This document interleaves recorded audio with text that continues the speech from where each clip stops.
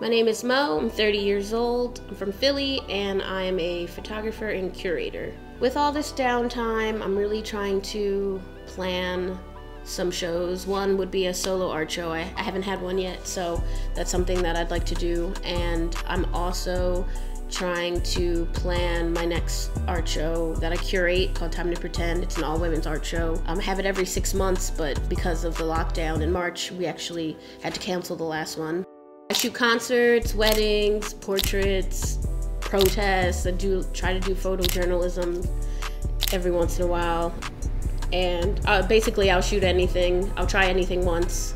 When I got my first credit card, I actually bought my first real camera, and it kind of just like went from there. It was the first thing ever in my 25 years of living that like I felt genuinely good at.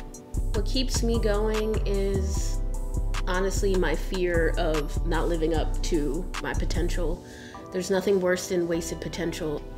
I actually went to college and graduated with an accounting and finance degree. I tried that out for a few years and it just wasn't for me. So I ended up doing photography full time. All I gotta say is remember to do you.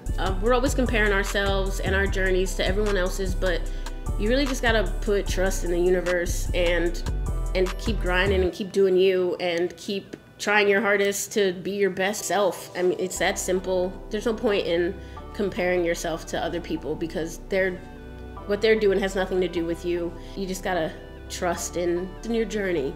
My name is Mo, and this is my daily drive.